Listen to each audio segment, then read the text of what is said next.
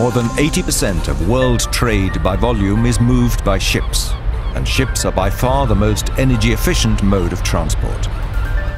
In fact, there is a large potential for coastal shipping to replace less efficient but rapidly growing road transport. To make this prospect even more attractive, the maritime sector and its partners must pay attention to emissions and air quality, an area also likely to attract a lot more official scrutiny in the future.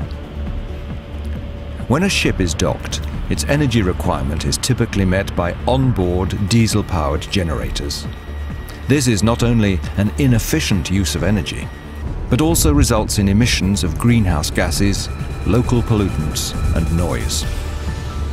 Utilization of power from shore can eliminate these negative consequences.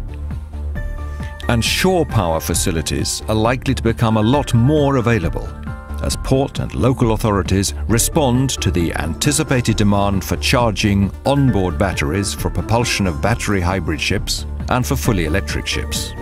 It's predicted that these will represent an increasing proportion of ships in the future. Where electricity is generated from renewable sources, shore power can be a very attractive zero-emission alternative. But so far, high investment cost and the lack of a clear business model for ports and ship owners have been cited as barriers for shore power.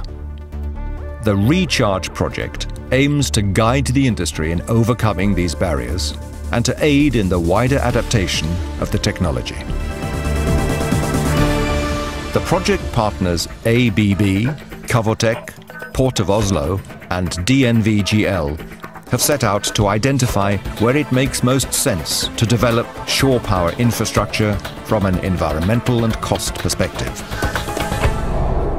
These days, the availability of sensors, connectivity, and software, combined with big data analytics tools, have transformed the way we generate, handle, and utilize data.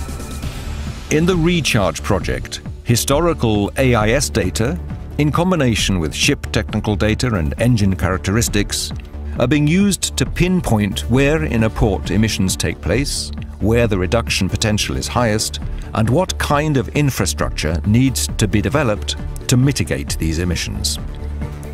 Specific ships and routes that are eligible for battery propulsion have also been identified.